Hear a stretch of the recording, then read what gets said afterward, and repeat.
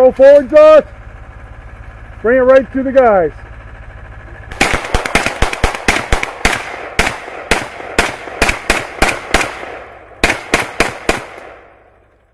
So what I'm really excited about is this cardboard is all nice.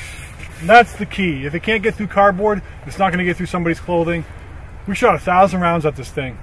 If you had 12 guys behind it, they're all living. They're all surviving right now. And they're all applying fire to where they need to apply fire. This is the future SWAT shield. It's easy. You drop it out of the back of a pickup truck, you unfold it, and you're good to go. So what's nice here is that it just folds up.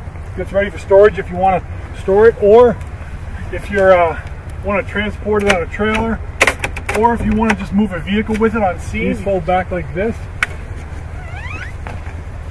just like that.